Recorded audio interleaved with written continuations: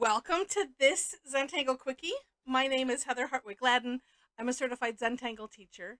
And today we're going to take a look at the Tangle Panziola from CZT Angie Gittles.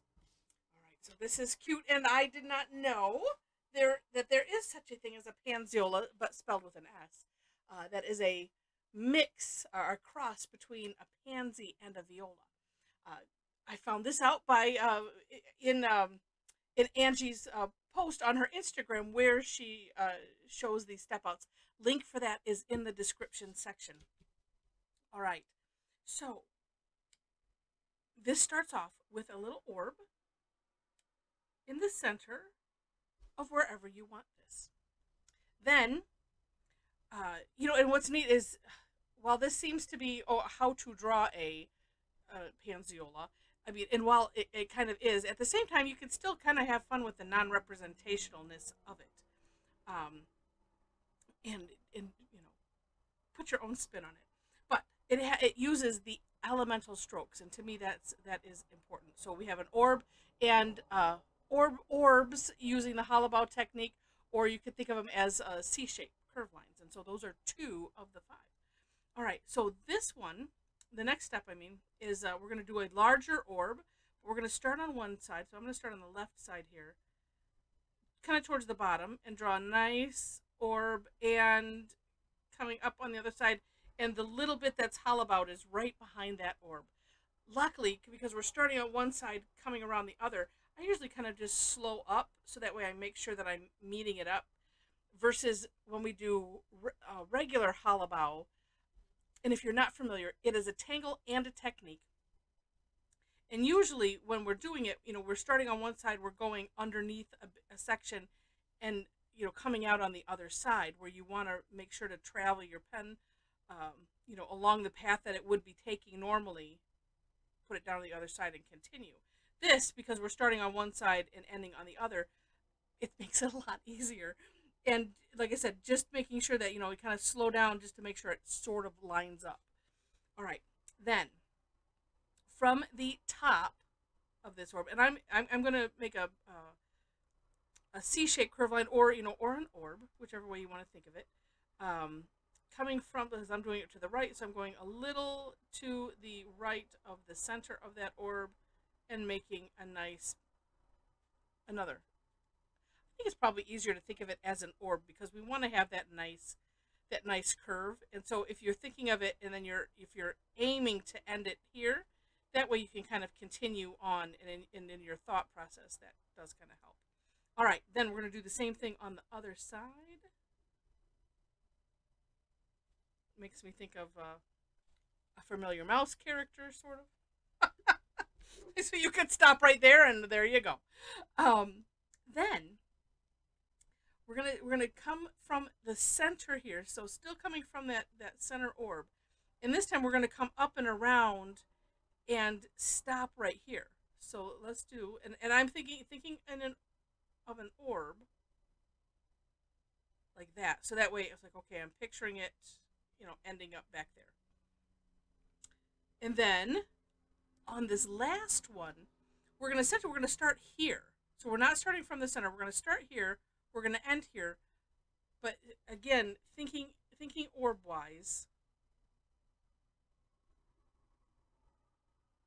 like that.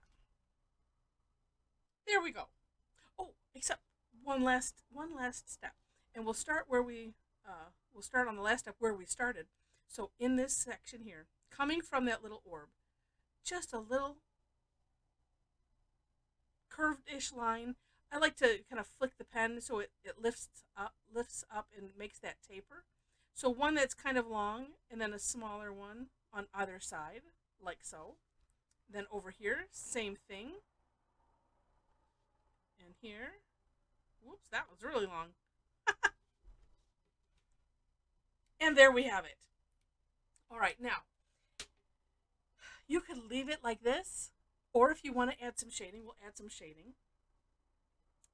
And I'm going to start by putting just a little bit around the outside. And let me find my...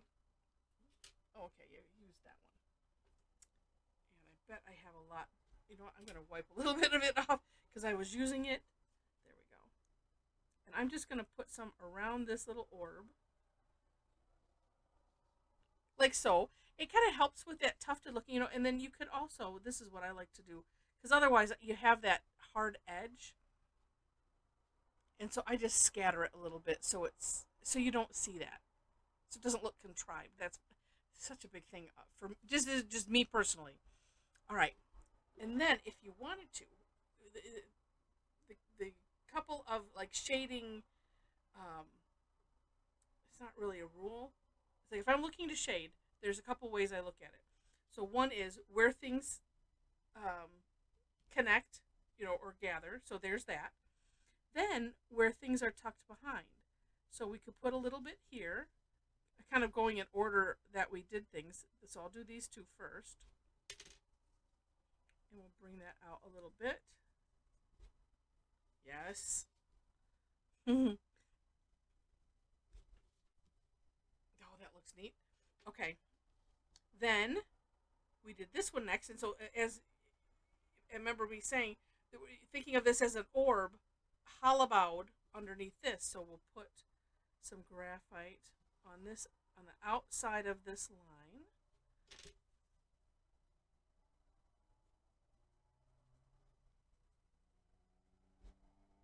And I might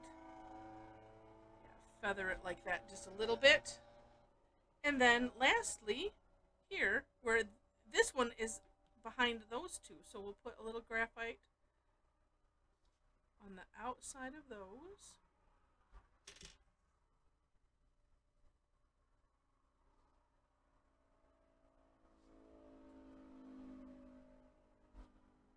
Oh, that went a little far, but that's okay. Yeah.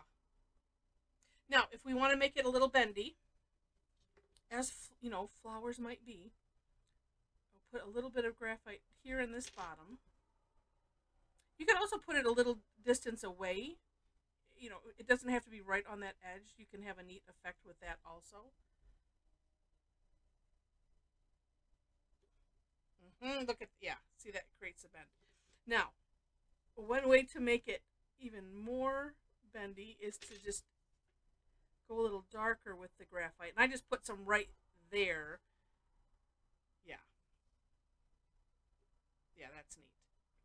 Okay, and then I'm going to use what's left on my tortillon here first. I'm just going to put a little bit on the side. Oh, yeah, yeah. On the side there. On the side here. And notice I stayed a little distance away from the edge. It still has the, you know, it still makes it look curved. But my concern was I didn't want it to just look, oh, like it's all gray here. So I wanted to have that separation. And then up here, we can do the same thing. And every once in a while, use what's left on your tortilla, because sometimes you don't necessarily need a whole lot, because you can always add more. But if this gets packed up, then you end up with graphite remorse, because it's like, oh, why is it so dark? Oh, because I've been using it for 3 weeks and I I haven't gotten rid of anything. I just keep packing it up. So really, really cute. Now, you can always, if you want to add color, if you take a look at Angie's sample, and again, that link is in the description section. She colored it all in, and and that's nice. You can also, and I did this because I was playing around with it. I did graphite first, and then I decided, oh, you know what? Why don't I use chalk pencils? So I use General's Pastels chalk pencils, and there are a lot of other brands out there. But what I like about them is that I can treat them the same way as I do the graphite. It moves in a similar way. Use a tortillon and spread it out. So I did the graphite first, same as I did here, and then I decided to put some color on top of that, and then this yellow in the middle, and just spread it out, just playing around just to see what it would look like. So, and I think it kind of turns out neat. Now, I didn't have to use the graphite. Actually, I had the graphite there. It was just, as I was playing around with it, and I thought it was an afterthought. And sometimes afterthoughts turn out kind of cool. So And then I, of course, turned I filled in that orb in the center and left a little shine because I thought that would be cute. But yeah, fun tangle, really, really neat. And I hope you enjoyed it. If you did, would love it if you click the like button. And while you're at it, if you haven't subscribed yet, would love to have you be a subscriber to the channel. I mentioned the description section. I have links to the step out, so I always do my own version, and then link to the creator of the tangle, so you'll find those two there, as well as ways to connect with me. So if you enjoy this, maybe you want to, if you've never taken an online class, come join us. I teach twice weekly. Thursdays, I'm in Michigan, so it's Eastern time. I do 2 sessions every Thursday, unless I have a really odd, if I have a schedule conflict, then we just shift it to a different day, and I do give as much notice as I can. But generally, that doesn't happen. But so Thursdays, 11 a.m. and 7 p.m. And so you can find information on my website about that, as well as ways to follow me to see when I post other classes. Because I also teach on Tuesdays. Most of those have a fee, or they're a club exclusive, because I have a membership club, which is like an all access type of thing. Information is also on my website for that. And there is one Tuesday, the 3rd Tuesday of the month. That one is also free. That's called Tough Tangle Tuesday. So if you really enjoy tangling and you want to see, it's just an extra layer of fun. Sometimes it makes your brain hurt a little bit, but it's all good. It's kind of like eating ice cream and you get the brain freeze. It's like, yeah, it's so worth it. So anyway, come join us. We have a lot of fun, and while you're, maybe you join us there. But if you happen to be on Facebook, join us on Facebook. We have a private group for our Tangle Addicts. Lots of fun. It's an amazing group of people. So we'd love to have you join us. There are like 3 questions to gain entry to that page. So just so you're aware. I also have a link to my Facebook page, so you can follow me there. I do post classes there. So whatever platforms that you're on. I'm not so good at being on Instagram and Pinterest, although I do have links and accounts there. I need to get better at being on those regular. So with that, lots of ways to connect, lots of ways to tangle, and I think I hit everything. If I didn't, watch another video, and I'll have remembered it at that point. I try to do this off the cuff and not have anything pre-recorded or anything, because that's the way I like doing things. So with that, thanks so much for watching, and I wish you happy tangling.